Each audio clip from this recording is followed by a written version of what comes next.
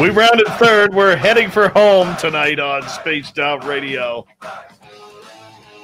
My name is Dave Scott. Thank you so much for taking the time to join us. Really do appreciate earning your listening ears wherever you are on this beautiful planet we call Earth. Want to remind you that if you've missed most of this show or others, check out our free archives by going to youtube.com/Spaced Out Radio. Do old Davey the favor. Hit that subscribe button. Our website is spacedoutradio.com, where we have a plethora of features for you, including rocking out to Bumblefoot and reading up on Captain Shirk's SOR Newswire. Follow us on Twitter at Spaced Out Radio and on Instagram, Spaced Out Radio Show.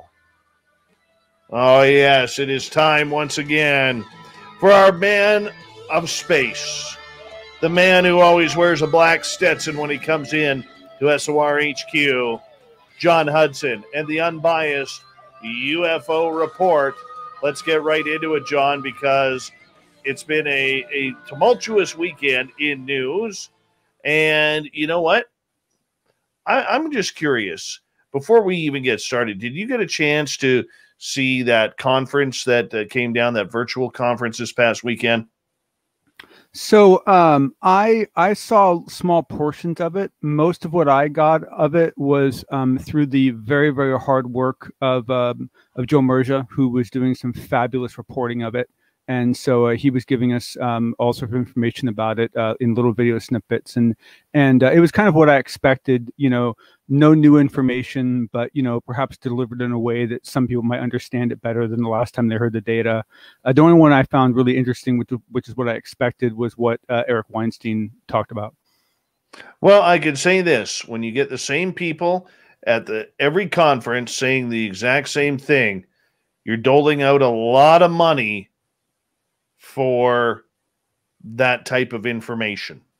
Yep. Repetitive information. And if you think about it, the reason why it's a broken model is because when all this started, the only time you got to see these people was if they came to your local habitants, right? And so they could take them on tour to 6 different states because each state could only see them at that one time. And so it made sense to have the same people talk about the same thing over and over again. Now, when it's a universal delivery system, that whole model breaks. It's very true. Very true. I talked to some people who really liked it. They loved how virtual the makingcontact.com website was. Felt like a video game, but I also talked to people who were like, this is crazy. One of the biggest complaints I heard from the conference was, you know, you pay all that money and, you know, you're supposed to wander around in your little action figure person on the screen, and the people you are supposed to be talking to or want to talk to, the guests, you're supposed to be able to chat with those who are speaking, they were nowhere to be found anywhere. So at the minute that they finished their conference, they were logging out and not interacting with the people. You know, I'm sorry, but like a real conference. I'm sorry, but at $250 a ticket, I want to speak to somebody. I want to speak to somebody. Oh, so, man. You know, either way, I'm not gonna give credit where credit is due. Okay, the credit due is it was a great idea by Mark Sims and Danny Sheehan. Okay, and some flavor of this is the future, right? It may not be this exact instantiation, but some flavor of this is the future. Yeah, but you know what? I can say this: whether it's this conference, whether it was Contact in the Desert, or other conferences that have been virtual this year, I don't like them. I don't like them. And let me tell you why. The beautiful part about going, if you've never gone to a conference before, okay, there is something really fun about conferences. And believe it or not, for those who are not on the speaking end, okay, because I've only been at conferences where I've been on the speaking end, we're all usually there to hang out with. All you got to do is come up to us. You know, if you want to hang out, we're desperate for companionship. Yeah, absolutely.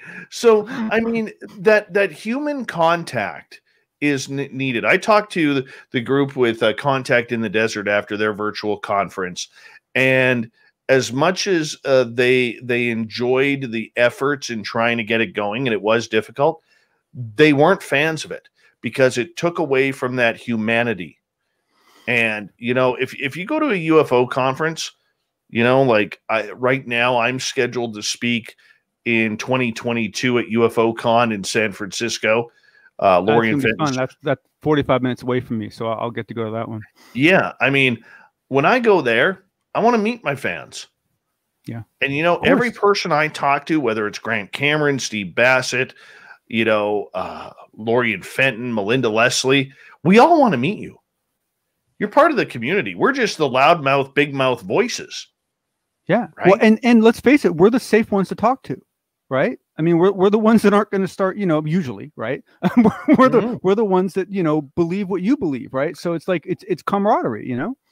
Could you imagine the lineup for autographs that Chad Smith would have?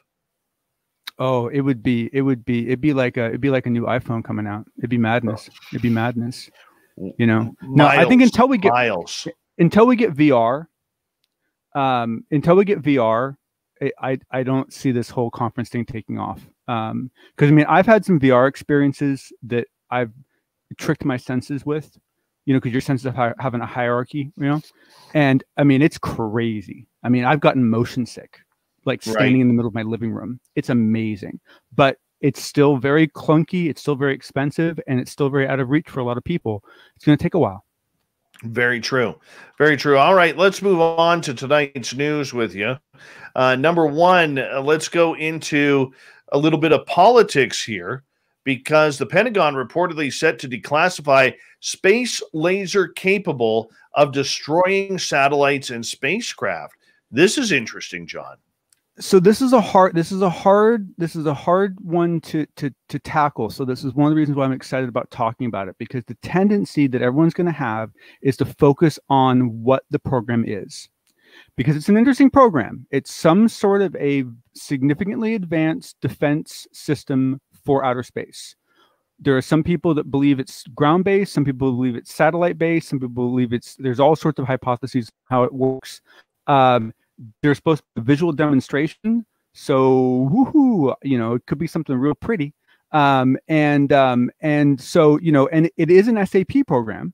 And so we're getting to see what it takes to get an SAP program declassified, which is a dry run for everything else we're talking about, right? We now know it takes the DNI and it takes the president. It takes all this coordination, right? So this is a really good way for all of us to see what does it actually take to get an SAP program declassified. So all that is all really interesting, and that's what's going to attract your attention. But that's not the important part. The important part is the article that I linked goes into a lot of detail about the mood swing and the cultural change that's going on in the military, specifically related to space assets. Because historically, secrecy was seen as an asset. And what some people, a larger group that's growing every day, is starting to realize is secrecy destroys your investment when it comes to space assets. You have to advertise what you have. You have to demonstrate what you have, because if you don't, no one knows about it, and it's not a deterrent anymore, right? If you really want to be a deterrent, you got to advertise it.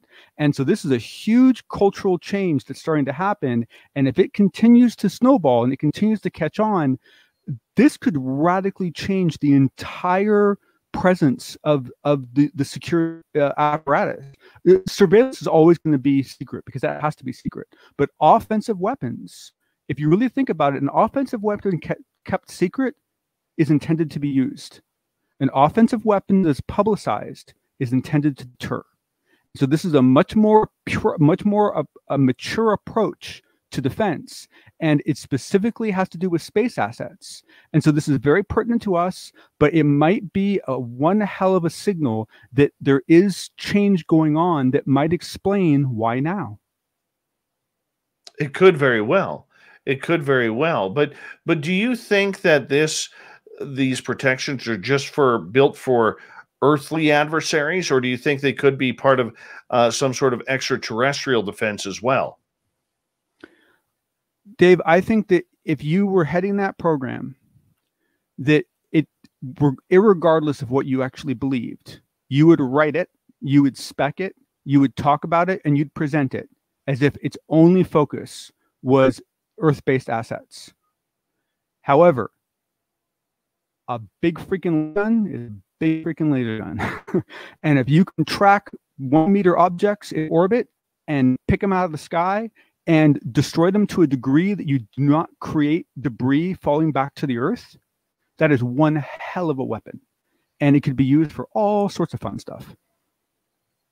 Well, that also opens up the question, too. This will be my final question for this one, is, you know, do we have a defense mechanism already up there in place for any type of adversarial extraterrestrials? I don't believe so. I've heard reliable murmurings of a deep space network that monitors incoming objects, but it's not great. We won't hear about an Earth-killing asteroid until it passes Saturn. So basically, if anything's going to take out Earth, we're going to get maximum 2 days notice.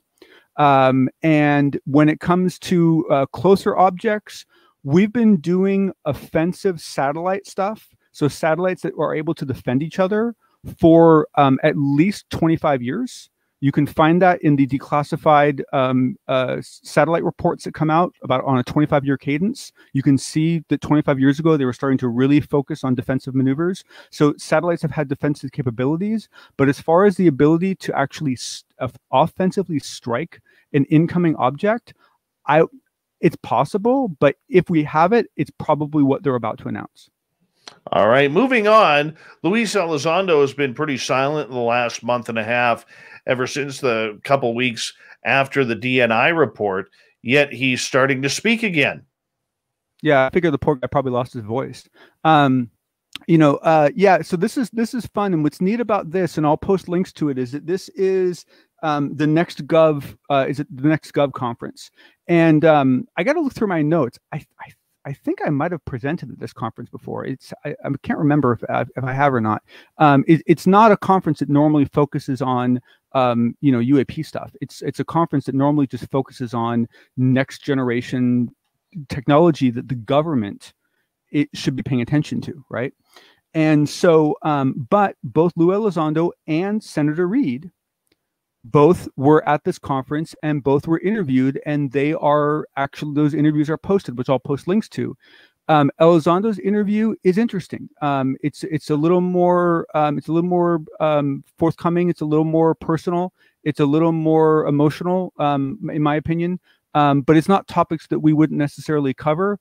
What's super interesting is what our dear friend Senator Reid talked about, because there is a 44-second clip which I will be posting, that basically where he talks about the fact that I believe it was the Omaha basically saw a football-shaped object the size of a football field come out of the water. It was seen. It was photographed. There was ELINT and all sorts of optical, electrical data captured on it. He said that because of the data that was collected on it, it was the first real scientifically sane photographs that we had of an object, which I think was an interesting way of phrasing it on his part. And it then went back into the water. And so what that means is this is not the triangle that we've all been talking about for a while. This is a different case. And that's a big boy that came out of the water. And so that as far as I know, I mean, there's possibly other people already knew about it, but for me personally, that was a new case that I didn't have any knowledge off the top of my head about. So thank you, Senator Reid. Was there any reason, or did Elizondo speak as to why he had been silenced the last few weeks? No, he did not. However, I saw a couple of days ago, he was meant to be on with I think it was Christina Gomez, and that got postponed because of flight problems that Lou was having. But before it was going to be postponed, she had some language on her thing talking about what they would talk about, and one of the things she mentioned was there being a new news embargo. That there was some indication, and I don't know if that was her guess or if that was a tip that Lou gave her that they were planning on talking about. And so part of me is actually a little suspicious now that there has actually been a sort of a temporary news embargo, perhaps to let people digest, perhaps to, you know, who knows the reasoning behind it. But he did not mention anything about that in the interview I saw. All right. And finally tonight, let's go to, I don't know what to think about this one, but Robert Salas, who has been a longtime researcher, and especially on UFOs and nuclear weapons, is wanting to set up a GoFundMe account. So my initial reaction was similar to yours, and the more I read into it, the more I liked it, which is the whole reason why I wanted to say something about it. And that is that, yes, what this is a GoFundMe for a conference on the nuclear aspects of the UFO issue, right? And but what's interesting is that the way he's written it is very intelligent. It's very professional, and he's only asking for $10,000. But what's really interesting is you can see who gave and how much they gave. And I was amazed how much money he was getting and who was getting it. There were some interesting names on that list of people that were donating to him. People giving $500 and more. And he's already raised, well, actually, last I checked, I haven't looked in a couple of days. Last I checked, he'd already raised $5,500 of that $10,000. So I'm going to look right now. I think he's got a good chance of getting that 10 grand. And you know, and let's face it, I mean, we all know how humans work. If he actually gets that 10 grand, then he and everyone else involved in that conference are going to work their bloody tails off, and they're going to make that one hell of a conference. And so it could turn into something interesting. And I applaud him for trying to do this, considering the fact that he probably gets absolutely no love from anyone when he tries to do anything like this and get it supported or sponsored by anyone else. This is not a topic most people want to talk about. It's very uncomfortable. Well, he said $5,576 of his $10,000 goal so far. That's not bad. Until he brings in everybody who has done it before. Kevin Knuth, scientist, $500. Not sure who Jared Tarbell is, $1,000. Jim Semivan, maybe that's just a throw-in name, same as Chris Mellon, maybe just a throw-in name. Hard to say. $100 and $500. We'll never know. Yep. Robert, I thought that was very interesting. Yeah, absolutely. John, thank you so much. We're going to have to call it the night with you, my friend, Yep. But we always appreciate you coming on the Unbiased UFO Report, heard every couple of nights here on Spaced Out Radio. We'll talk to you in a couple days. Thank you much, sir. Have a good evening. You too, buddy.